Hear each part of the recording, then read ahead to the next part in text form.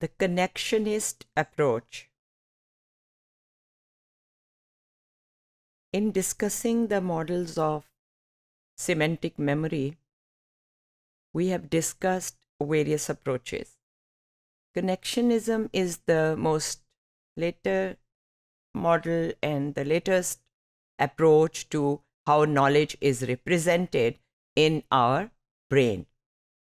It is an approach that believes in creating computer models for representing concepts and their properties based on characteristics of the brain. Because as we know, the brain also works with links and nodes and units like a computer.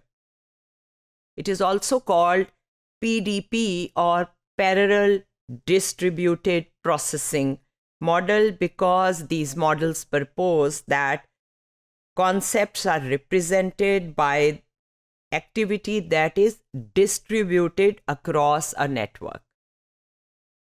Criticism of semantic networks and recent advances in understanding about representation of knowledge in brain led to development of these models, which is not one but few models which come under this approach of connectionism.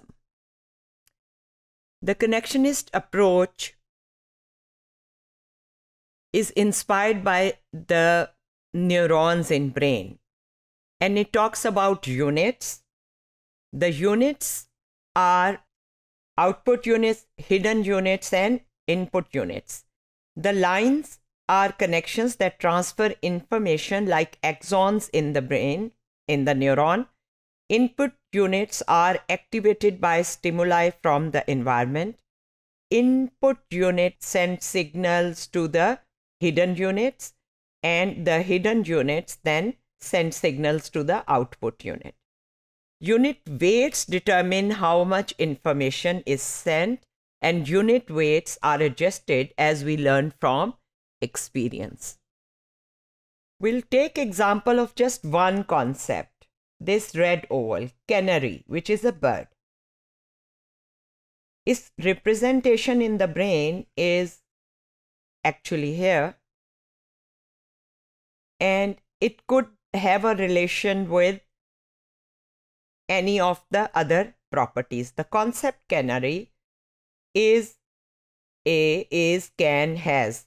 So now we are using can representation here. So canary can, or any of these, for example, Daisy can or whatever, Robin can, look at the can here.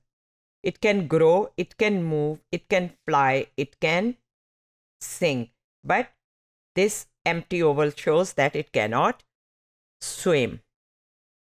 Connectionist networks are created by a learning process that shapes the networks so they are eventually capable of handling a wide range of inputs. Information about each concept in a connectionist network is contained in the distributed pattern of activity across a number of units, as we have seen. Canary is the concept, its representation it is can, and then the property, which is can it swim, can it fly, and so we see that it is distributed in these across the network in these different units.